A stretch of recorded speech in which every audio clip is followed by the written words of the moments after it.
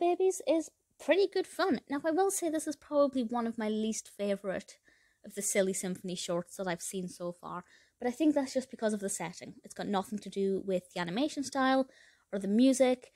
It is just, if something is set underwater, I'm never that engaged by it, but I still enjoyed it. Released in 1938, interestingly, co-directed by Rudolf Ising of Harman-Ising fame, and also Vernon Stallings. So for me, as a fan of Harman-Ising, that's something that I find quite fascinating.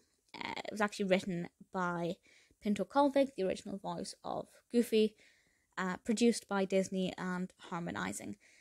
So it's got a lot going for it. The narrative itself is basically all about these merbabies underwater. They're playing all of these instruments. They're having kind of a lovely little parade, if you like.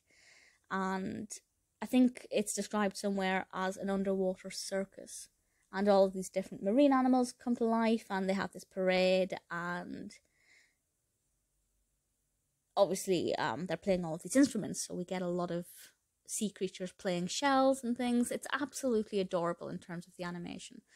My favourite moment, and this doesn't spoil anything, but my favourite moment was when an octopus, I think it's an octopus, holds tentacles with its mama octopus, and it's absolutely adorable, and it's just beautiful. It's absolutely gorgeous. It really made me very happy. I love it a lot.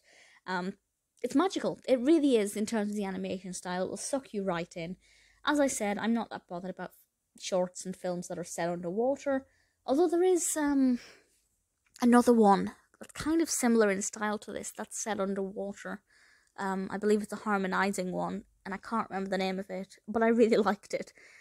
If you want to know what that is, I will try and remember the name of it. Merbabies is brightly coloured. The music is great. The animation style is fluid, ironically. Not my favourite. Still definitely worth checking out, and given the Disney Harman-Ising coupling, something a little bit special.